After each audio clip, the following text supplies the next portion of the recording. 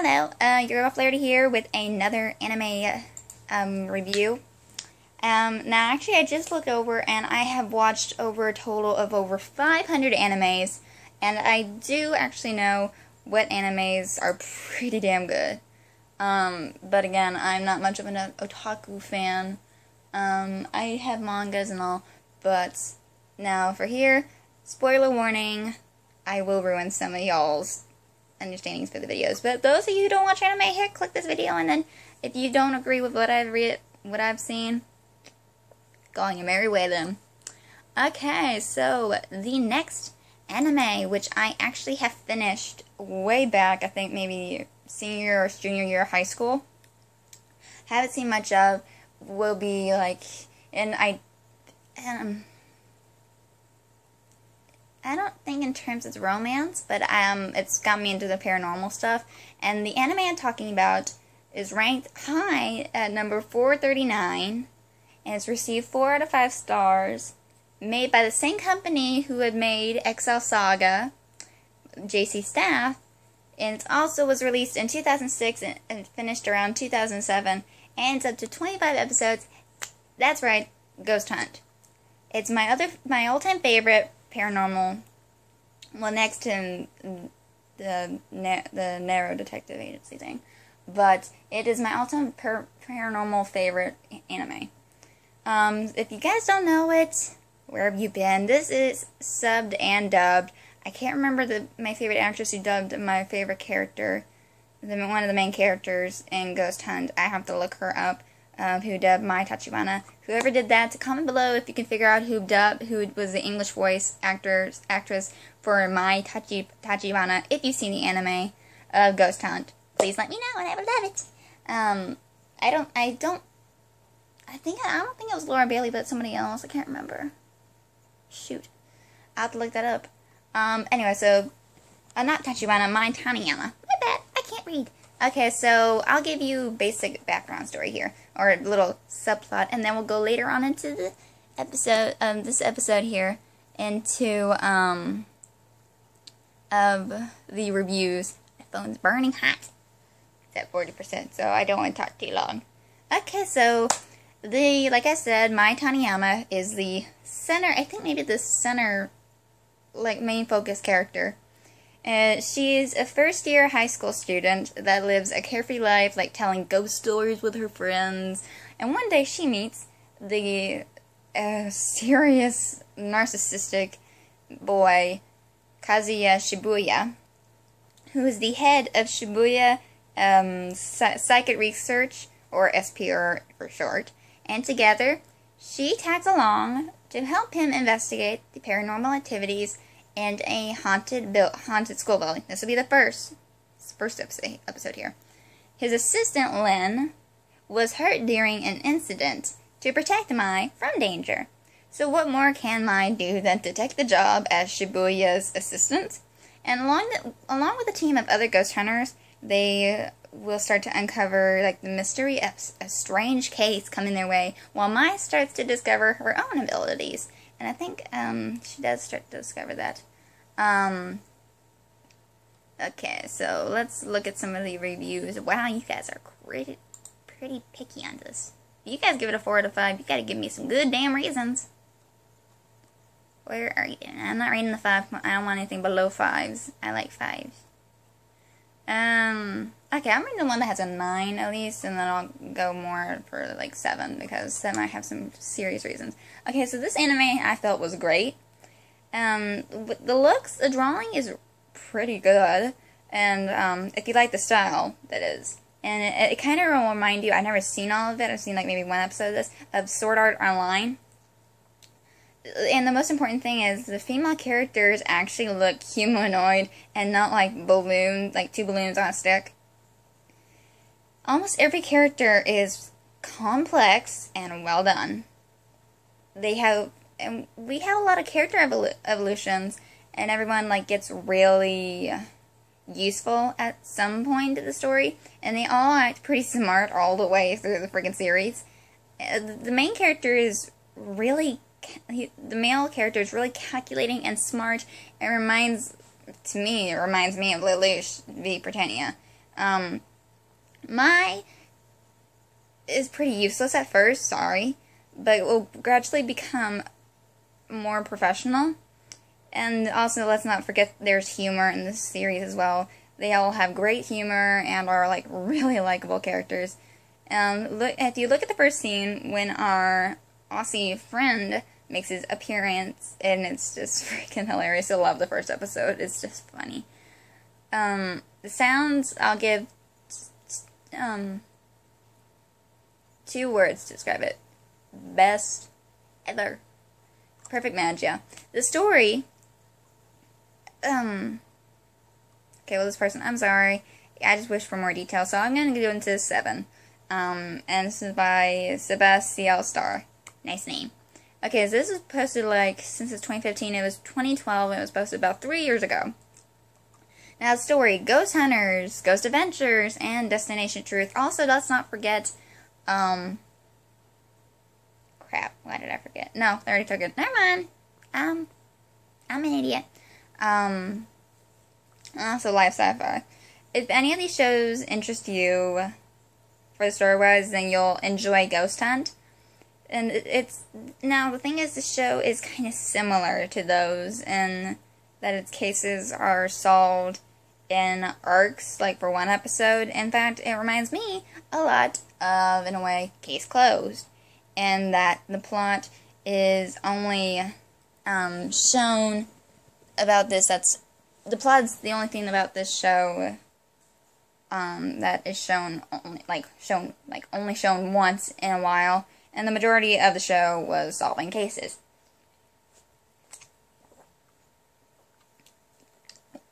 But what I liked best about the show was the nature, like, of the ghost cases. There's another reviewer I think I saw that, I think it was, like, Viva Fruit, who said that they kept you guessing, and even if you did manage to figure it out, the show would add a curveball to change your mind. The cases also had variety, with some being like downright nightmare fuel to more somber tales, depending on what kind of ghosts they were dealing with. However, there are major errors with the anime. The most prominent being that it ends without a definite conclusion. I have a feeling that the show wasn't meant to be longer, as the anime foreshadows everything, but reveals nothing in the end. This does not affect the enjoyment. It doesn't affect the enjoyment levels of the show, but it would have been probably nice not to be left confused. Be left in a confused, like, that was it kind of state after watching.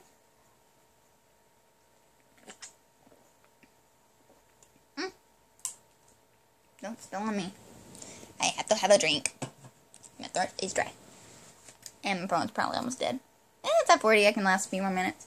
Okay, but so let's get on to this plot itself. Now, the plot of this anime itself follows the story of Mai Taniyama and her adventures working as a paranormal investigator. Give me a minute. Under a narcissistic guy.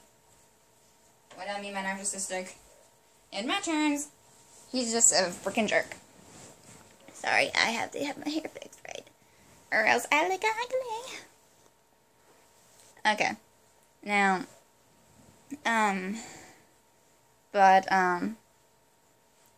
under her narcissistic boss, whose real name is actually Kazuya Shibuya, excuse me, or as Mike called him, has a nickname for him, Naru.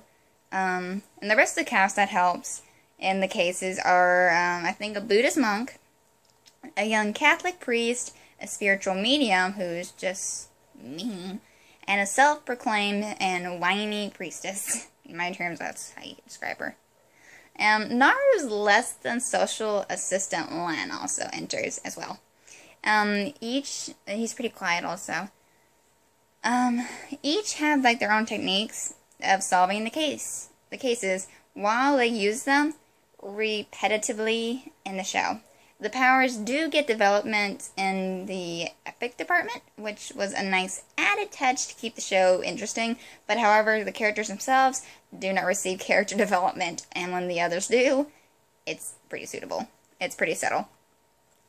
But overall, while I kept on edge of my seat during the exciting cases, I left the show with the feeling of like wanting more.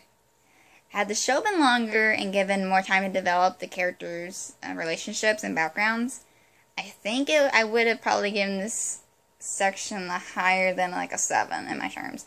But the mysteries the gang takes on are more than enough reason to stick with the show. Now, animation. Next, animation. The animation was great for this kind of show. Some backgrounds were dark with shades of like purples and blues and reds and blacks to put you in the atmosphere of fear when the ghosts were around. During the daytime settings of the show, the animation was bright and colorful and the backgrounds were well designed. For the characters, I liked the fact that their clothes and their hairstyles matched their personality and were like apt to changing. But the characters themselves did look a bit unoriginal. Like, I felt they could have put out of any other anime out there, or like they could have come out of any other anime out there. Still, again, the fluid animation, the numerous creepy styles of ghosts, and the frequent dark backgrounds led me to give this section like a good high score. Now, sounds. The background music did heighten the scary feeling of the scenes, but on their own are unmemorable. The opening was interesting in that there are no lyrics or characters shown. All you see is dark changing colors and haunting music. The colors also like moved to the music as they changed. The dub was pretty good, and I only had some problems with Mai's voice. At times it could get annoying. It is an improvement over her Japanese voice, though. No offense. I do have to give special mention to the side characters' voices, as they were really done really good and made me connect to them, even if they were only present for their specific arc. And finally, characters. Second to last is characters. There just wasn't enough time to develop the characters enough. The relationships and backstories are by far the most left out part, which leads to the lack of development. However, the characters themselves are interesting to follow. Mai is kind of annoying, but curious let me restate that. Mai is a kind of annoying, but curious protagonist that really wants to help each of her clients. Naru is a cold and detached individual, but has his heart in the right place, and does show that he cares for his team of investigators. The other characters felt more like protective siblings, and while that's not a bad thing, I wish there was more to them. Some forms of development felt like it was going backwards, as was the character would change and then go back to being the way they were in the next episode, like Lynn. So while these characters had intriguing personalities, there should have been more to their development. Overall, the creepy and mysterious tone, mostly likable characters, and good animation led me to really enjoy this show. It does have its faults, but it's like not in any way terrible. Any fan of ghosts, detective shows, or the paranormal should definitely check this anime out, especially the English dub. Again, like I said, Mai can get annoying at times, but she has her good points. Frankly, I like it. I just also like the horror scenes. It makes me jump sometimes. But I did not agree with their statement about the opening. I hated the opening. I always skipped. I couldn't bring myself to listen, actually. I couldn't bring myself to listen to it more than once. Now, don't get me wrong. I've actually never hated an opening as much as I did this one. Now, the song instrumental track that fits the theme is very good, but it's just way too repetitive for my taste. Even if this doesn't fit the sound category, there is no opening sequence to what I saw at all, and it bothers me. The background music is somewhat, like I said before again, is forgettable. The sound effects are good, but it's actually hard to mess with the sound effects. So that part I did lie. I was reading that they said a little bit on the sound for the opening. I'm mixed. I'm like varied for the opening. It depends on my mood. Overall, if you're a fan of the paranormal series like I am, especially paranormal romances and all, definitely check this anime out. That's actually, before I wasn't into that stuff, but when I saw this anime, it definitely got me into the paranormal stuff, so yeah. Also, thank you guys for watching my ghost, like, weird stories about my dolls. I haven't had any recent problems, with my dolls, thank God.